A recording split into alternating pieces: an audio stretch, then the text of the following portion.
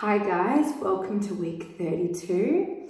I am back here in the bath, having my me time. Already finished my glass of ice. There is nothing better than having a bath for an hour, getting really wrinkly, listening to a podcast, putting in my bath salts, and just chilling.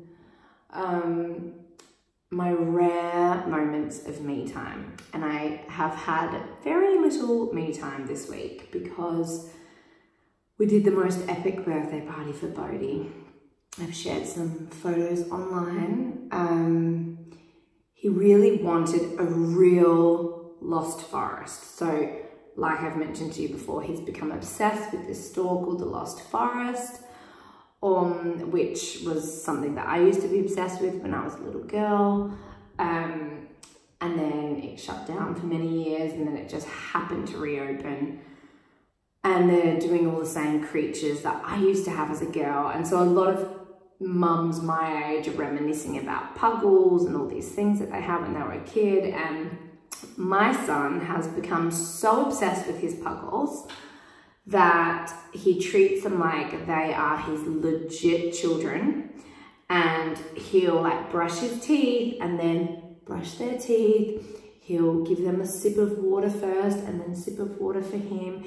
If he's watching something, like he watched a movie last weekend, he placed a puggle next to him and then he drew from the eyes up to the TV to make sure that Puggle was able to watch, and then he'd sit Puggle up on his bottom and kept on drawing. It's like, okay, he can see now. He tucks them into bed at night time with a little blanket, and he takes them with him everywhere we have a Puggle. And it's funny because he was bringing this Puggle to school, and he'd bring different ones each day, and all the kids in his class were like, what are these Puggles? What are these Puggles? And then sure enough, at the party, I decided that every child that came got to come home with a Puggle. So sort of their party bag was, we had magical seeds and a crystal and a Puggle. So now all the kids in his class have a Puggle.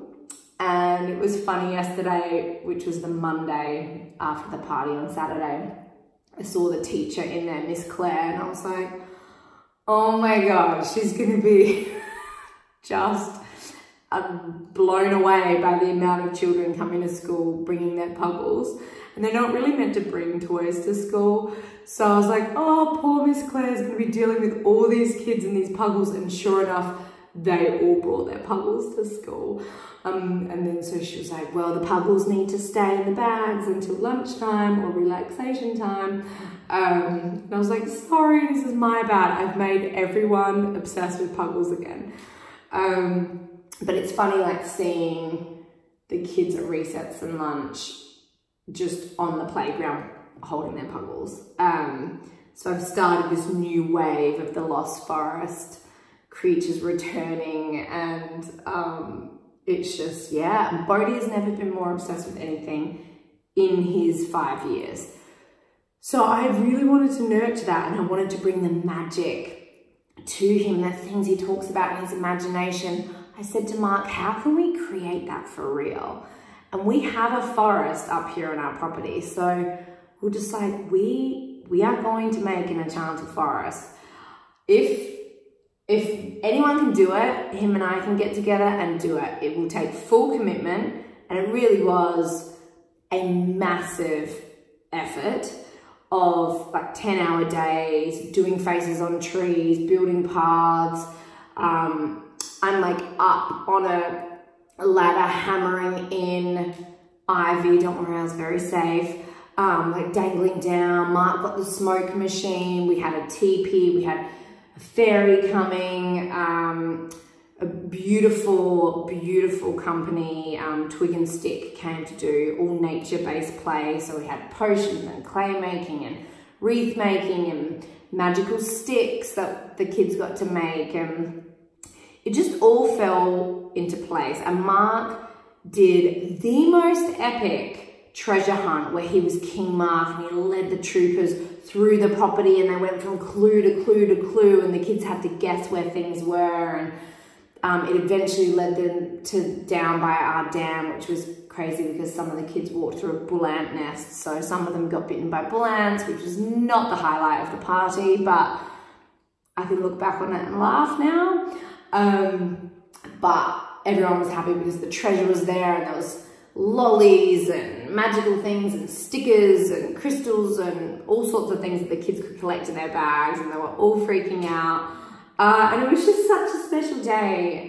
It just meant that the week has been exhausting because that's been my main focus. And then on top of it, the Fringe Festival started in Adelaide, and anyone who knows me knows I'm obsessed with the Fringe Festival. I love all the shows.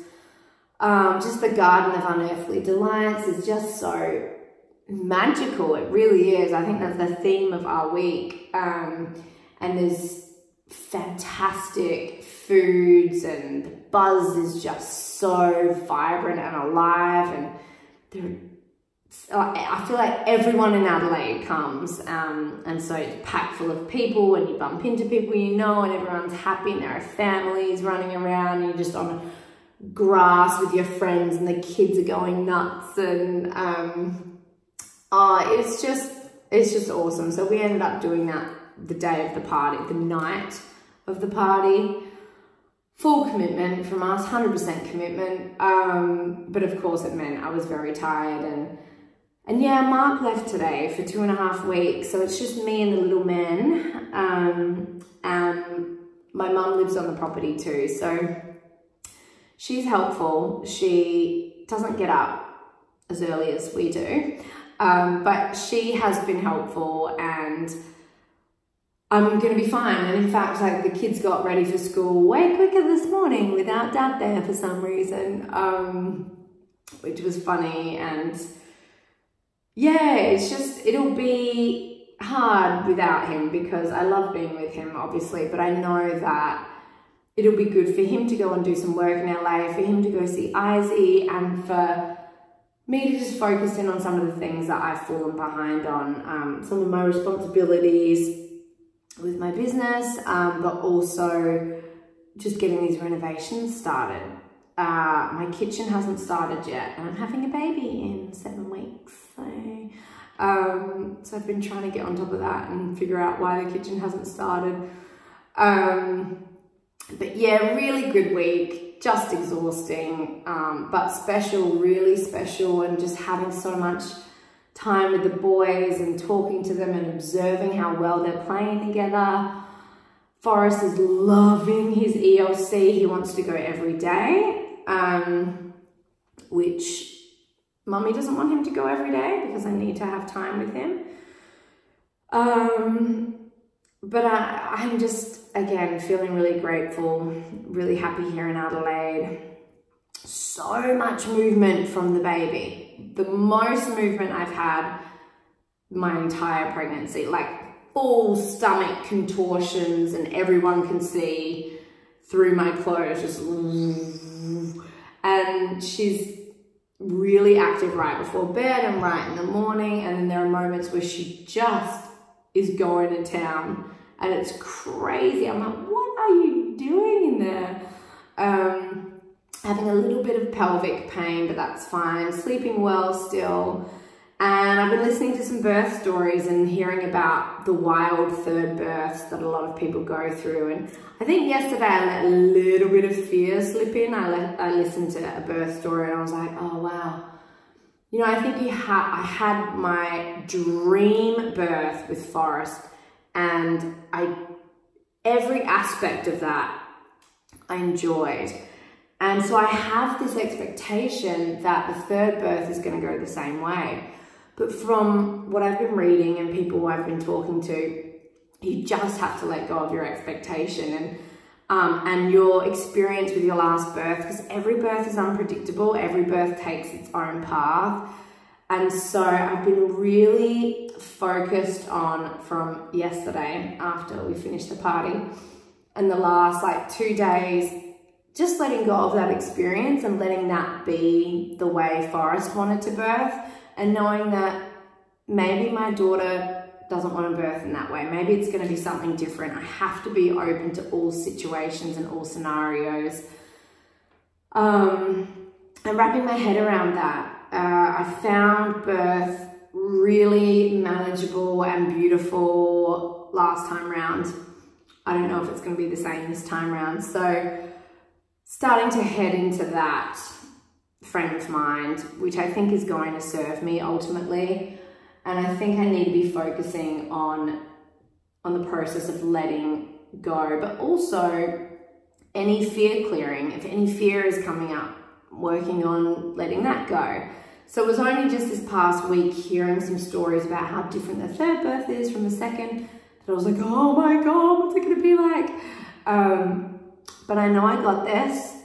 Next week I'm gonna work on my playlist, and I'm feeling good, and I think that we're just still waiting to meet her, and in the time before she comes, just focused on family and being together, and really making the most of being here in Adelaide and with my family and with my very good friends from school, and it's really special. And you see me sweating like a pig. All right, I'm gonna go pick up the boys now, but I'm sending love.